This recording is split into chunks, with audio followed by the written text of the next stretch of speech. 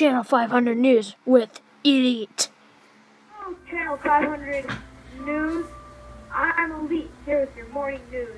There's a shootout on Twin Towers, a bombing at Town Hall, and more when we get back. Now here's the weather with the Blizzard Guy.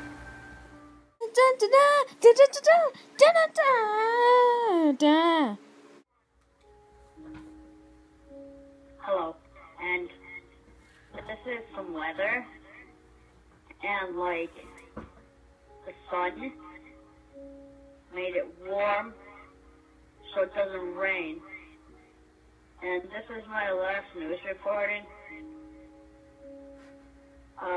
because I committed suicide just now. It's my last news reporting. Till next week! Now we're back to Channel 500 News with Elite. And we're back with Channel 500 News. I'm Elite, and we're here. The weather was really long. It's nighttime now, but... And about that shootout at the Twin Towers, the suspect is described to be super killer. And over 500 people are found dead. The Twin Towers are still burning, as you cannot see in the background.